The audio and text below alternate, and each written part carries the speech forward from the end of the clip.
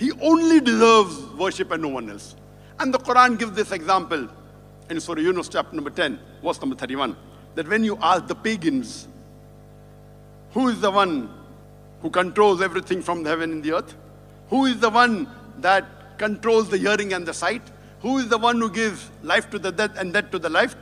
Who is the one who controls all the affairs? They will say, the mushriks will reply, Allah. Then why are you deluded from the truth? Allah gives the message in Surah Zukhruf chapter number 43, verse number 87. When you ask them, ask the mushriks, the pagans, who is your creator? They say Allah. Then why do you worship somebody else?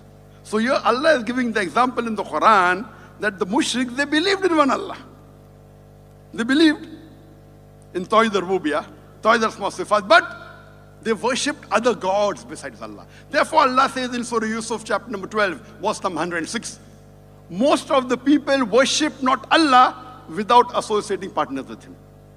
That means most of the human beings, they worship Allah, but along with associating partners with Allah. So you find that even the non-Muslims believe in God, believe in Allah, but they associate partners with Him.